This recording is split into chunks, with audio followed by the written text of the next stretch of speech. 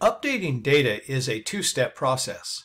Step 1 triggers the update process. Data for the update is queried from the database and delivered back to the client in a view. Step 2 checks the edited data using both client-side and server-side validations before submitting the revised data to the controller. The data will then be passed to the model, which will attempt to store the data to the database and report the results back to the client. Step 1 was covered in a previous video. This video covers Step 2.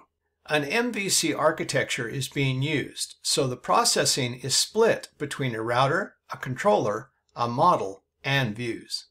Step 2 begins in the inventory item update view. The data has been queried and injected into the form in Step 1, where the client now can alter the existing data. Reviewing the method and action attributes of the form indicate the route to be sent to the application and the method. In addition to the actual data, a hidden input containing the unique identifier of the inventory item is included and will be passed to the application server.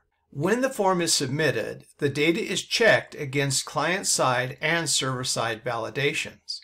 If errors are found, the view is delivered to the client, the form data elements are sticky so that the data is retained, but error messages are displayed.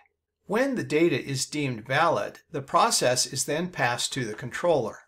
There, the data is collected and stored, then passed to the model function to attempt the actual update into the database.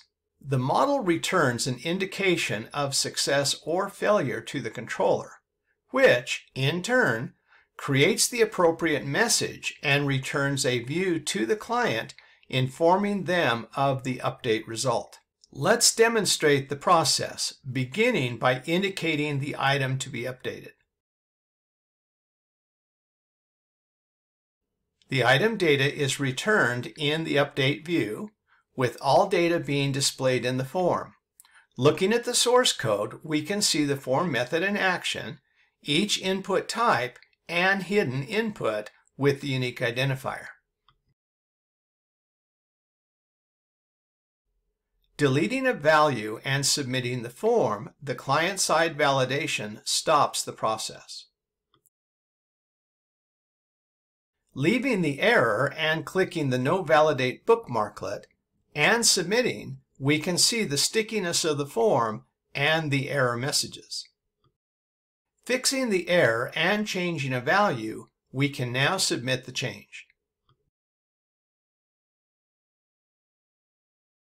If everything worked, the management view is returned with the success message. Be aware that because we are using a PostgreSQL database, if no data is changed, an error is not generated and a false positive is returned.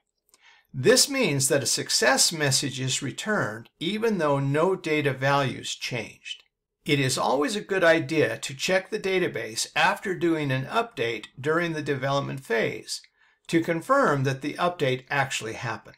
A different check would be to click through the navigation system to the inventory item that was changed and confirm it that way. When everything is working as described, you are ready to proceed with handling deletes. Be sure to close down the development server when done using it.